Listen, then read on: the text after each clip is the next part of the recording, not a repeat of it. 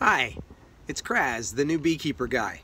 Well, we did a presentation for NASA's Environmental Science Department. That would be the South Brevard Beekeepers and Stuart Rowan, who's the president of the South Brevard Beekeepers. And they had some questions, some follow-up questions that they sent us, and I would like to answer some of those questions. Some of them have already been answered by Bruce, from Bruce and His Bees. You can check out his YouTube channel. And I'm going to answer the questions about honey. So we will talk to you soon on this episode of The New Beekeeper Guy. I'm the new beekeeper guy.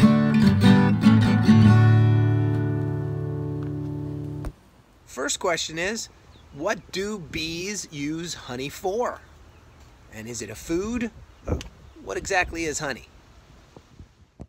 That sweet, delicious substance we call honey is derived from flowering plants' nectar.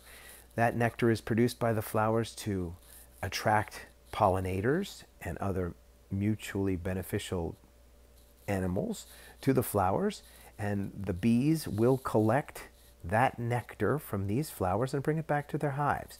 They'll pass it off to other bees where that nectar will mix in the bee gut and add enzymes and other substances, and that those bees will regurgitate it, if you will, back into these cells. You can see where the wet nectar has been placed in the cells next to the pollen. Pollen is protein for bees, and nectar is the carbohydrates for bees. And bees do use it as food. They feed their young. You can see the larvae, which are the white worm-looking things, and the bees will feed that nectar and pollen mixed together as bee bread to those larvae, which will turn into worker bees or drone bees.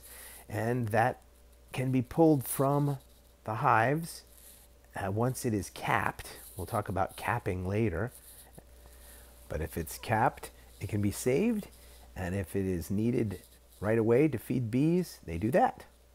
How much honey is produced each month? The quantity of honey produced each month depends on how big and thriving the hive is. The interesting fact is a single bee, will only produce 1/12 of a teaspoon of honey her entire life. So how big the hive is, how many bees are there, and also what is flowering, what kind of nectar flow is going on at the time, will all determine how much nectar is brought in and how much honey is made in a hive. So depending on the time of year, how many bees are working, and those conditions will determine how much honey is stored in the hive and how much honey can be produced at each time. We talked about honeycomb being capped. What exactly are the cappings on the honeycomb, and what is the purpose of capping the honey? In this picture you can see cappings, but this is brood cappings. The bees will use wax to cover over the cocoons while the bees go from pupa to adult bees, and they'll chew out of those cappings. So it's wax, but this is brood, and this picture is honeycomb cappings. I'm going to bring this over here and cut the end caps off. So when honey reaches a certain moisture level, it's dehydrated enough to be considered honey. It's about like 19% moisture. Bees will use the wax that they produce from between the plates of their abdomen. They produce wax, kind of a fatty, waxy substance that we know as beeswax. They'll take that wax and chew it up and utilize it to cover or seal over the honey, which will then can remain for years and years in that state as capped honey. So when we remove the end caps off this honeycomb, it allows us to be able to then get to the honey and be able to spin it out using an extractor, or crush comb the honey to strain it through a sieve to remove the cappings that are left and anything else that might be in the honey.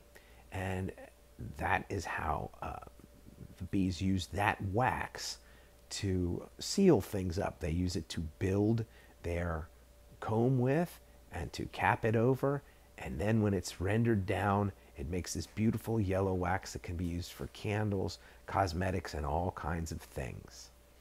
Another question was, how long does it take bees to fill the hive with honey, and once they are done, the question asks, do they leave? I already mentioned that it takes a honeybee its entire lifetime to produce just 1/12 of a teaspoon of honey. So a single bee works very hard to produce, to bring back enough nectar to produce that amount of honey. So you can imagine the thousands and thousands of bees that it takes to produce a jar of honey or a pound of honey. They fly in and out all day long, but what is really the key is what the nectar flow is. What is flowering at the time? Honey is brought in as food for bees and stored if there's an abundance of nectar. So in a flow like this, where you see that cabbage palm just flowering, it's not just a single bee, it's a flow of honey. And so there's hundreds of bees collecting the nectar as fast as they can and storing it to utilize as honey during a dearth, which means a lack of nectar. So as long as there's a flow going on, they're bringing in that honey. So a big hive can fill a box with honey within a week. 12 frames or more, they can fill that box up with nectar and dry it up into honey.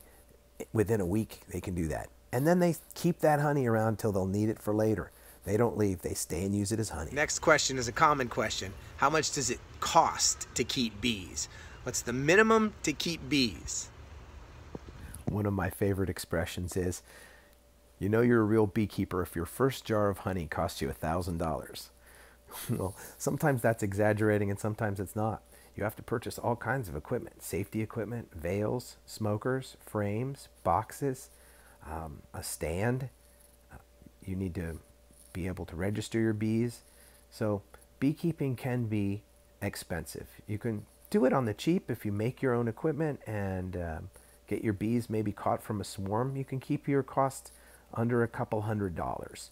But if you're going to extract honey like this, use an extractor, that's a cost. So upwards of thousands of dollars, depending on what you intend to do with your bees. If you want to render wax down, I purchased some cheap crock pots at thrift stores to melt the wax. But there are constant costs involved when beekeeping. Jars to jar your honey with, but you do get that lovely honey. Then you've got extracting tools such as this decapping roller. And if the family's into it, it makes it all worthwhile.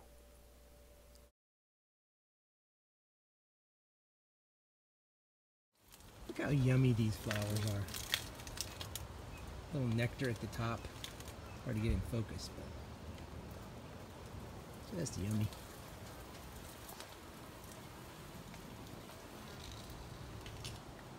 Well, I hope I've answered some of your questions about honey and about honeybees. Leave a comment at the end of this video if you'd like to. Like the video if you would. Subscribe to the channel if you want to. Hit the bell icon to be notified of future videos. And as always, thank you for joining us on The New Beekeeper Guy. This has been the new Beekeeper Guy.